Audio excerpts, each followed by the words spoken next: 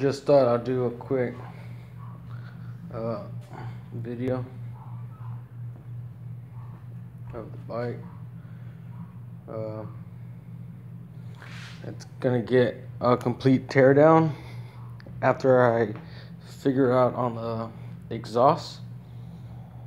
I'm gonna modify this here chrome fuego exhaust with a little small expansion chamber, not a big one. I think I don't have to run a big one. It's pretty fast the way it is.